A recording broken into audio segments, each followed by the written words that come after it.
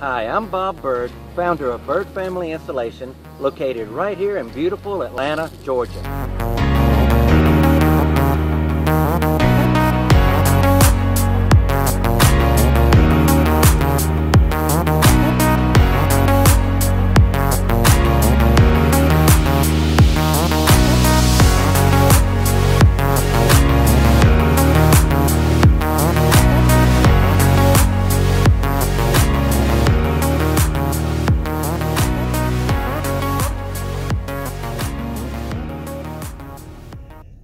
I just left an appointment and I've pulled over in a parking lot here just to take a moment and explain the difference that homeowners are realizing between the high pressure foam that is sprayed in a roof line when they typically encapsulate an attic and the type of foam we use, the low pressure unheated foam we use to seal and encapsulate duct systems.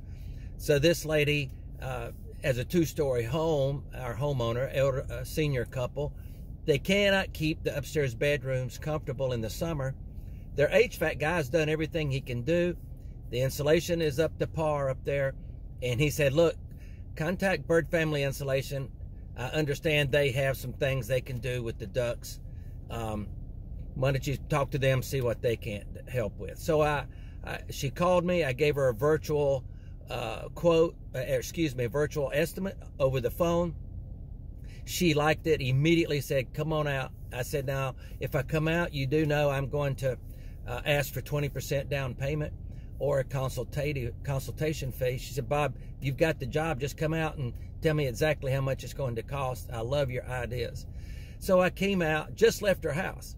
And I just want to say, I explained to her, for probably not a whole lot more money, you could have the entire attic encapsulated and, you know, for your contents and so forth, and the improvement just in a lot of other areas as well. When you encapsulate an attic with spray foam, she said, I don't want my husband and I susceptible to that.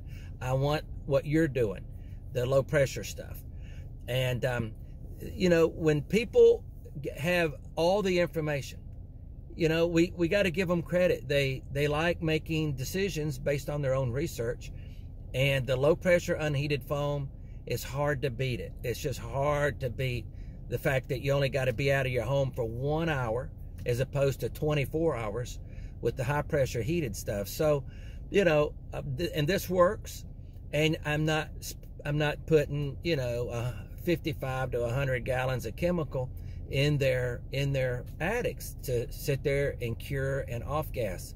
So it's a big difference. It's a big game changer, and it works. We lower temperatures, AC temperatures.